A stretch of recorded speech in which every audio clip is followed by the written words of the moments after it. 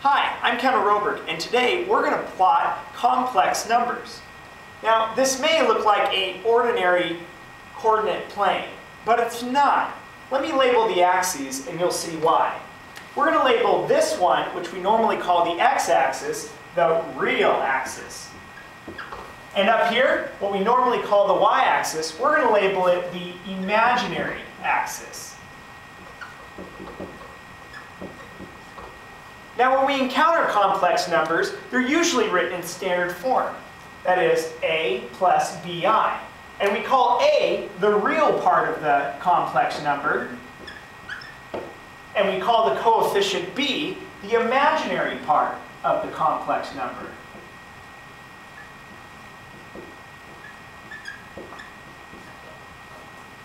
Now we're ready to plot some complex numbers.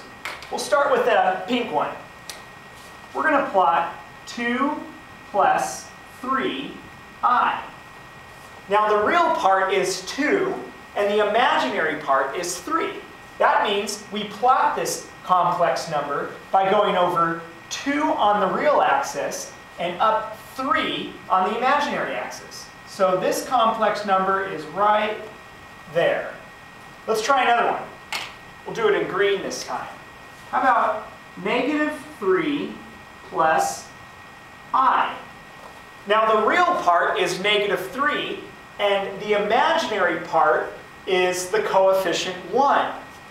So let's go over 3 on the real axis, 1, 2, 3, and up 1 on the imaginary axis. So this complex number is right there.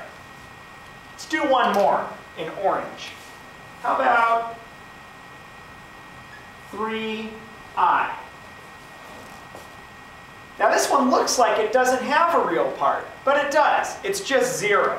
Because we could write this as 0 plus 3i, and then we would see that the real part is 0, and the imaginary part is 3. So we go over 0 on the real axis and up to 3 on the imaginary axis. So this complex number is plotted right there.